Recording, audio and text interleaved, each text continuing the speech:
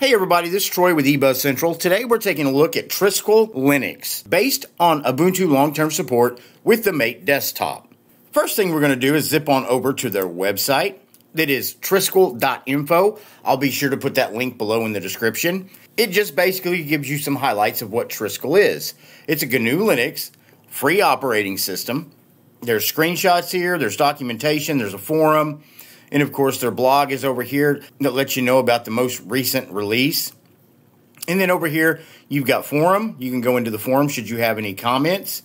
User login, if you want to create a forum account, you can.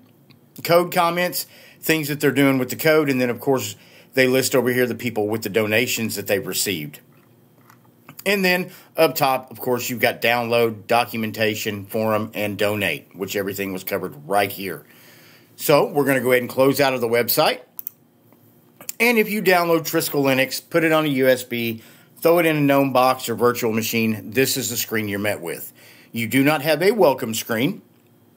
So the first thing I want to do is right-click on the desktop. You can create a folder, launcher, document, organize your desktop by name, keep a line, change the desktop background. Let's see what kind of backgrounds we get out of the box. You've got a real beautiful one right to begin with. You've got, let's pick that. That's a little bright and flashy. You can pick that. That's actually a pretty good looking picture. Or you could pick something like that. So they've got some good looking backgrounds out of the box. Just something for you to take a look at. That kind of looks like an eyeball. But anyway, I'm going to leave that there. And then over here, you've got theme. You've got a custom theme that is what it comes with out of the box. You've got ambient mate. You've got black mate. So if you wanted to change it, you could just click on it.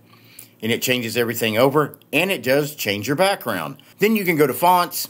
If you wanted to change your fonts, this is where you would come. You've got application fonts right here, Roboto regular. Now, if you wanted to change this and make it maybe Roboto light italic, you could pick that. And then if you wanted to make it a little bigger, you could bump it up to 12, let's say, and then select. And then it would change across your operating system. And then interface. Menus and toolbars, show icons and menus, and then of course you get a preview of what it looks like here. If you didn't want icons, you could just unclick that, and then you could see that these icons would disappear and you would just have words. So we will go ahead and close out of that. Now if you come down to the bottom, you notice you get one panel down at the bottom. You've got your click here to hide all windows and show desktop. You got time, sound, battery, and of course internet. Now, if you right-click on the panel, you get About Panels, New Panel, Reset Panel, Properties. You could click on Properties. If you wanted to make it a little bigger, you could just come up here. And as you see, it's getting a little bigger down there. And then, of course, the background of the panel. Right now, it doesn't have any color, and it's kind of got some transparency to it. It's really awesome looking. I'm going to leave that alone, so we'll go ahead and close. If we come over to the left, the web browser that we were just in, where we were on the website, is actually a fork of Firefox, and it is a browser. That's all it's called, a browser. And it's based on a stable, recent version of Firefox. And then you've got, of course, your file manager. Let's go ahead and open that up.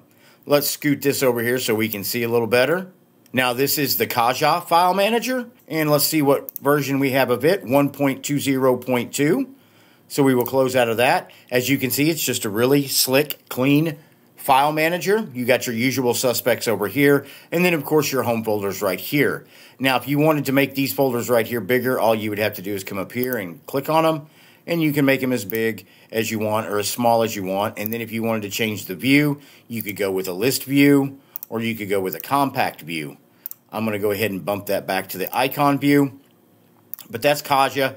Stays out of your way, lets you get work done. So let's close out of that. Now we're going to come down to the Trisquel app menu, open that up, and at the very top you've got Internet, which covers your browser, IceDove Mail. Let's check out IceDove Mail. That's interesting. Okay, and it does open up, and it says, Welcome to IceDove Trisquel, and it gives you the opportunity here to put in your name and an email address and password. What I'm going to do real quick is put my information in and see if it lets me sync up. Be right back. Okay, I put in my Microsoft email account, and it seems to be syncing up just fine. It's a decent-looking mail client. I haven't really got into the particulars here. Let's go over here. Let's see if we can change preferences. Composition, privacy and security, general, plain text. Looks like there's a lot of preferences, and it looks like it is based on Thunderbird. So that's pretty neat. I like that. They've taken Firefox and they've taken Thunderbird, and they pretty much just fit them into their operating system and made everything work real smoothly. So that's another thing you can think about if you want to download this operating system. I'm going to go ahead and close out of this, and we will come back over to Internet. We were at iStub, so we got Jammy, Libre transmission for your BitTorrent. LibreOffice Suite is downloaded out of the box. Graphic, you got GIMP out of the box. Make color selector, sound and audio, Brasero, Rhythmbox, VLC. You've got some games, accessories. You've got all the Mate accessories. You got Pluma text editor. You got Back in Time, which is a good backup program. GDebi package installer, should you want to install any kind of package that you download from online. Add and remove applications. Let's go ahead and open that up. There we go. Let's move that in the center so we can see it a little big. Matter of fact, let's just go full screen. Is this just one of them where we can just type in something and it goes search and find it? OBS. I'm not seeing OBS pop up, but I could be wrong. Let's go to graphics. Multimedia. There's OBS under multimedia. So wonder why it didn't show up under all. Now it's showing up. Let's try Cajon Live. Cajon Live. Okay, there it goes. I guess maybe it was just refreshing and I was a little bit ahead of it. Let's try Geary Mail. Okay, so there's Geary. So you just come up here, type in what you're looking for, click on it over here. Once you've got it clicked, you can come down here and apply changes. Once you hit apply changes, what it'll do is it'll show you a list of dependencies that are required for that app to work. You click apply, and then it would install it and put it on the system. So I'm liking that. That's a pretty decent little add and remove software program. So let's close out of that. All right, come back down here to the application menu. You've got Places, System, Lock Screen. I really thought it would have Synaptic Package Manager, but it doesn't. But that Add and Remove Applications program should give you everything that you need. So that's pretty much it. A quick look at Trisquel 9 with the Mate desktop. It's real light. It's got everything built right into it that you need. If you're interested in it, you just go over to their website, download it, throw it on a USB, put it in a virtual machine, give it a test drive. If you do, please come back, put a comment down below, and tell me what you think of Trisquel OS. Do me a favor before you leave today. Please like, subscribe, or follow my channel. It doesn't cost anything, and if you end up not liking me, you can always unsubscribe. If you like the channel and like the videos that we're doing, you can buy us a cup of coffee, or better yet, become a patron to the channel over on Patreon. Those links will be in the description below. Thank you for watching my video, and I will see you in the next video.